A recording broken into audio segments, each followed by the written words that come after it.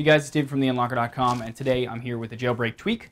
This one will allow you to fully customize your control center. That's the thing that comes from when you swipe up on the bottom of the screen. You can even change the color, add different shortcuts to it, and a bunch of other neat features. Okay, we're gonna open Cydia. You're gonna tap the search on the bottom right.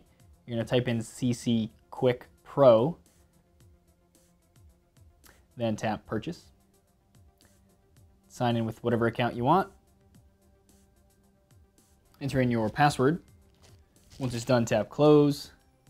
And the purchase will turn into an install. Tap that, tap Confirm, wait for it to install.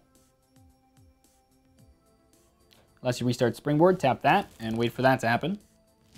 Okay, once it restarts, go to Settings. Then you can go to CCQuick Pro.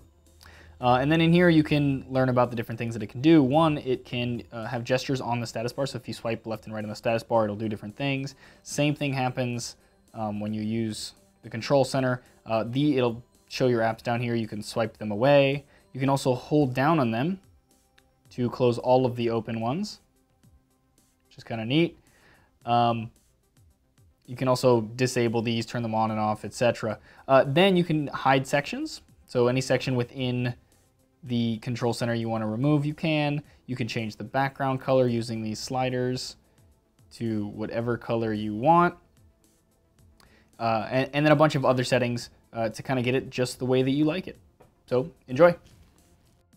And there you go. I hope that helped some of you. And if you'd like to check out some of our other tips and tricks or other how-to videos, feel free to follow me on Twitter, Facebook, Google+, or subscribe to our YouTube channel.